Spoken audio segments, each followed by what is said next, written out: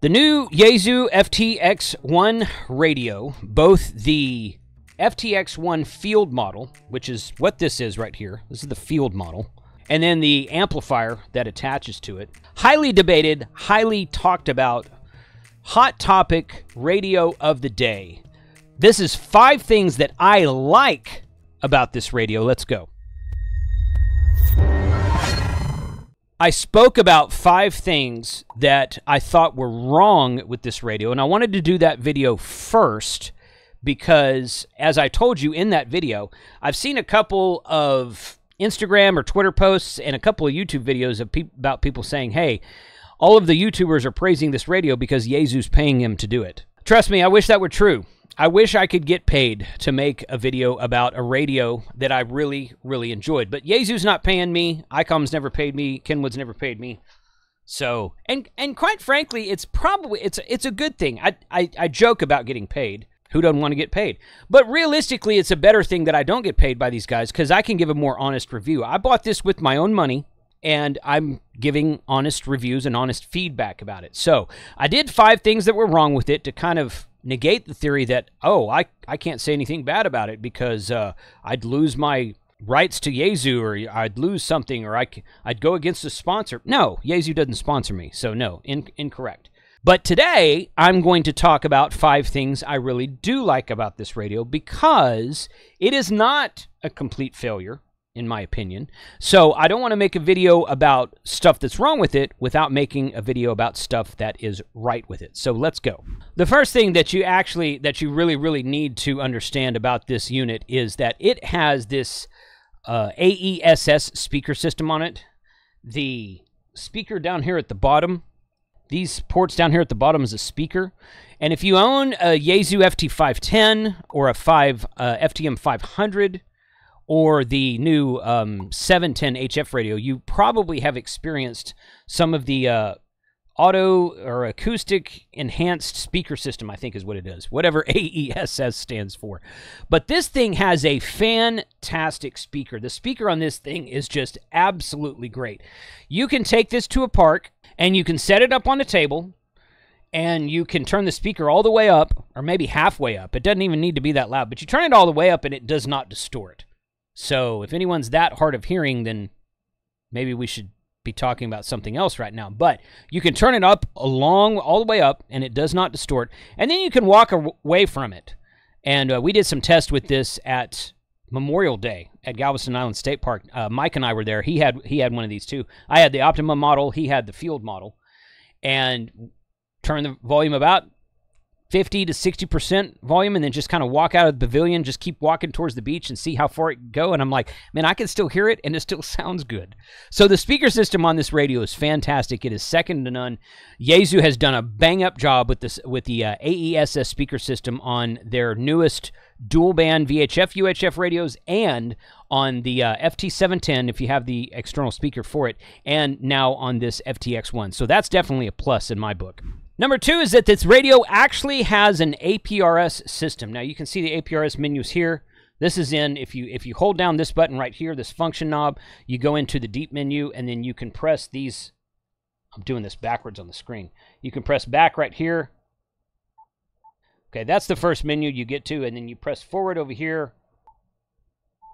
Menu 3 in the menu system, and you can see APRS right there. So this radio, unlike the competitor of this radio, which shall remain nameless for the moment, although I'm going to talk about it here in a minute, actually does APRS. And I'm sorry, but I think any radio that does APRS, I think that's an excellent feature. Just the other day, I was asked by somebody, and this is not the first time I've been asked this question, what HT radio should I get? Should I get the ICOM ID52A, their latest and greatest flagship HT radio, or should I get the new Kenwood D75, their latest and greatest flagship HT radio?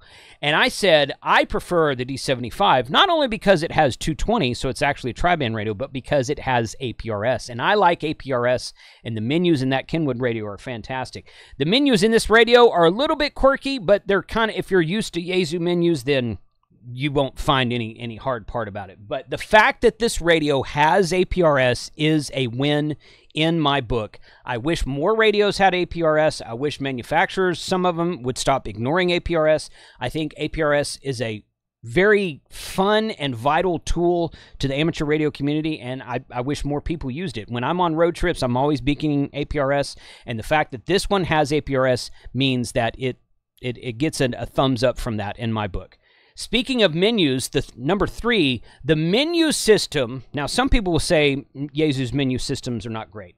Okay, once you get used to it, just like anything else, once you get used to it, it's not a big deal. If you've used an FT-X1 or an FT-710, you're going to be able to easily navigate through the menu system in this radio because they're so similar.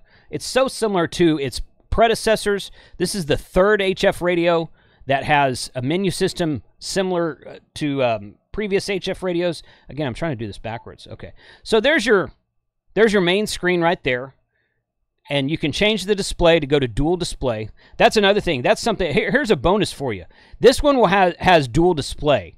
Now, it doesn't have full duplex dual receive as we were told it would originally, but it does have a dual display, so it's a little bit easier to switch back and forth between A band and B band, in my opinion. But regardless of that for the moment, in order to get into the menu system, you simply touch this knob right here. You long press this knob. It goes into the menu system, and you've got 3 pages of menus. The APRS right there is on page 3. So you've got 3 pages of menus from there, and then you can use the function knob to kind of navigate through there. And you see I'm on tone right there. I'm just going to pick one. I'm on tone right there. Actually, you know what? Let's go back here. I'm going to go to power. I'm going to go to, that's a little bit less glare on the screen there, isn't it? Let's see. Transmit power, RF power, right there. So now I can do this. So we're at 6 watts of power, which is the max power because we're on battery power right now. I'm going to come out of the menu, and now if I want to still move this function knob, it's still going to change my power. So whatever menu option you were on the last time you was in the menu, that's what this knob does. If I wanted to choose tone for encode decode for 2 meters and 440, if I wanted to choose a RIT, or if I wanted to choose something else in the menu, pretty much anything else in the menu. Any of these items right here. If I wanted to change that, turn the attenuator off and on, turn the amp off, the receive amp off and on, turn the noise blanker off and on.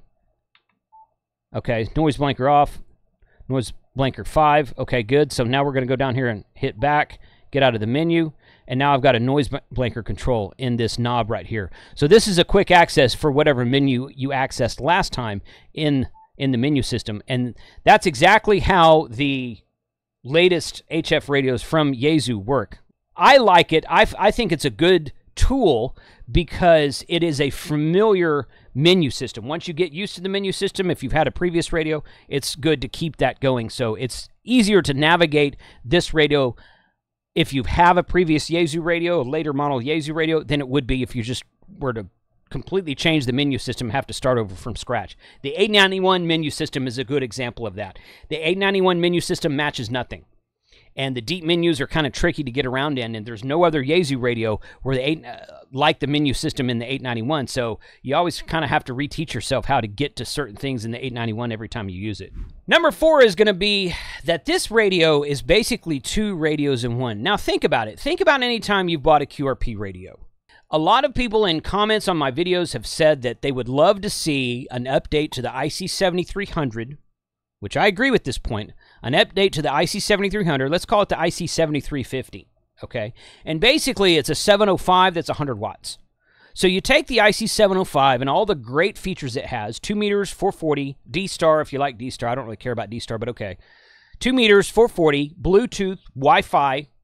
You take all of that, you add it to a 100-watt HF radio, and now you've got a very full-featured 100-watt radio with all of the stuff that basically combines the IC705 and the IC7300, okay? Well, that's kind of what Yaesu has done here, because they make that amplifier to attach to the back of the FT-X1, and that's a great design. I think that's a great design. It's a little bit wonky to taking it off is easy. To getting it back on there, it's a little bit wonky. You got to make sure it's lined up and make sure this is here. And I've already talked about the BNC ports on the back of the head. I did that in the last video. I'll link that up in here somewhere. But the fact that it's so easy and made to mate to a 100-watt amplifier is a great idea. I mean, it's kind of like the essence of an Elecraft radio, because you could buy a K2 or K2 back in the day, or when the K3 first came out. I think you could buy kits that were 10 watts and you would add a 100-watt amplifier later.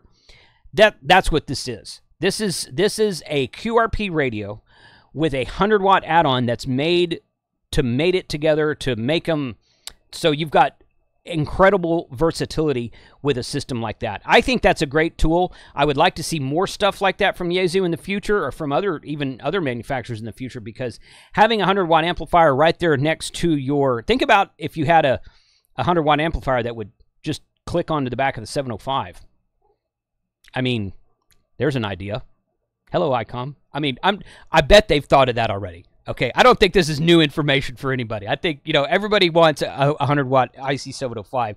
So I think that's probably not new information at all. But Yaesu was the first one to do it. I think it's a good step in the right direction. I think it's innovative, and I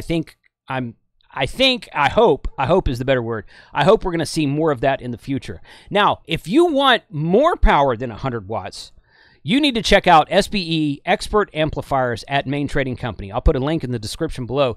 SBE amplifiers are made in Italy. They're fantastic, high-quality amplifiers. And Main Trading Company became the North American distributor of Expert Amplifiers sometime late last year. And now they have repair facilities in Florida and in California. I think there's one on the West Coast and one on the East. Yeah, Florida, one on the West Coast somewhere. And there's talk about a new one being in the Midwest somewhere as well. So if you ever had any trouble with your amplifier, you no longer have to send it back to Italy, but it's kind of rare to have trouble with those amplifiers anyway.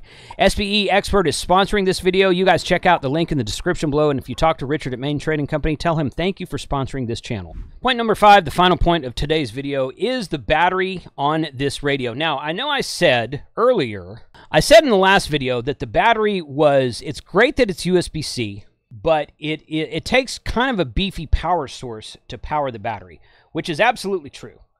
You got to have a really beefy power source to power this battery, but it is USB-C chargeable, so you're not poking around for an extra plug or some sort of proprietary connection or something.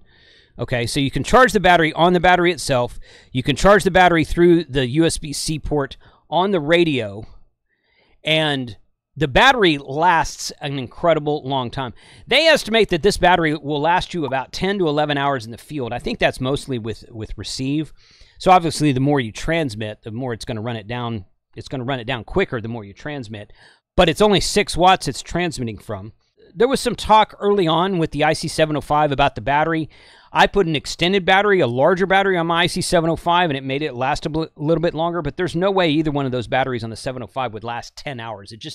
That just doesn't happen. It's just, and how many times have we said, oh, ICOM should have put USB-C in their radio because it's micro USB in the IC705, and that's just indicative of how many years ago the 705 came out. That's all that means. It's nothing wrong with it. There is a conversion kit where you can convert the micro USB to a USB-C in the 705, but it doesn't give it any USB-C capability. In other words, it doesn't do fast charging. It doesn't do power delivery.